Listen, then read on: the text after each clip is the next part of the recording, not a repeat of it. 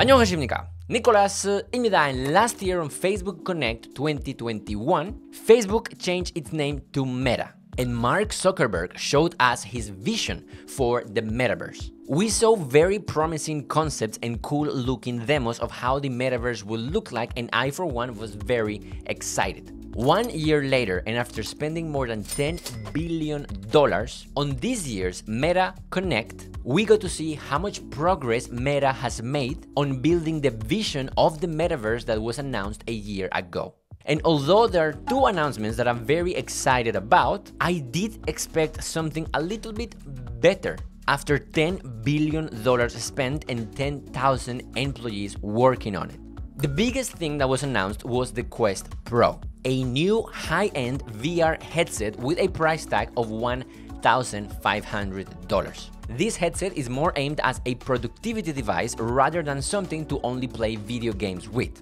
The coolest feature about the Quest Pro is the color pass-through. Pass-through is the ability to see the space outside of the headset when the user is wearing the device. This allows for more mixed reality experiences that I personally like more than VR. VR is cool and all, but it makes you completely disconnect from the outside world. With full color pass-through, you can still see the outside world and add a layer of digital content to it, which is where I think there are a lot of possibilities. This unlocks experiences like the ones you can see on this video, where instead of having real monitors, you can just wear the headset and have as many screens as you like. Artists could also take advantage of that, as well as people in all different sorts of jobs. On this year's Meta Connect, you can really see Meta trying to position VR as not just a toy, but as something we will use for work. Meta partnered with Microsoft to bring Microsoft Teams, Word, Excel, PowerPoint, and Outlook, as well as Microsoft Windows 365 to the Quest. They also announced Xbox Cloud Gaming and the Xbox Game Pass coming to the Quest, and they also said that gamers will be able to connect and play with their Xbox controller, basically using the Quest as a giant private screen that they can play on at any time. Avatars are also getting better. They are becoming more expressive thanks to the face tracking of the Quest Pro. You can see here how they can tell when someone is talking, moving their arm, or even eating. They also now have legs. Last year, avatars were just floating, legless torsos, which makes them look a little bit creepy. But they will now have legs, which according to Mark, is a surprisingly hard thing to do. Another cool thing that they showed us, but that is not ready yet, are super realistic avatars. They're called full body codec avatars, and even though they are not ready yet, they look really, really cool.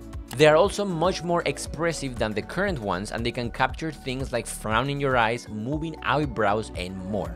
They also support different lighting, which makes them way more realistic. Personally, I don't see myself using VR to attend work meetings if it's not using avatars like this. Because generating these kinds of avatars takes a long time, they are not ready to be used yet. But there is something called instant avatars, which are a little bit lower resolution compared to the others. But if you have a phone, you can scan your face and wait for a couple of hours, and you will be able to get the instant avatar ready to use on your phone or VR. Now, even though the announcements so far haven't been mind-blowing, there is a prototype of a project that I think it's super cool, and I hope it succeeds. There is a headset different from the Quest that is secret because they didn't show it to us, that has a motor neural control.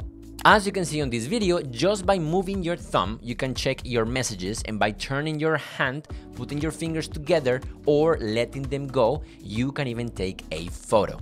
Here, you can see how this motor neural control is being used to play and move a character in a game. It can be trained to learn and detect the tiniest movements a hand can make, to get something like what you see here, where the person is controlling the character on the game with almost no hand movement at all.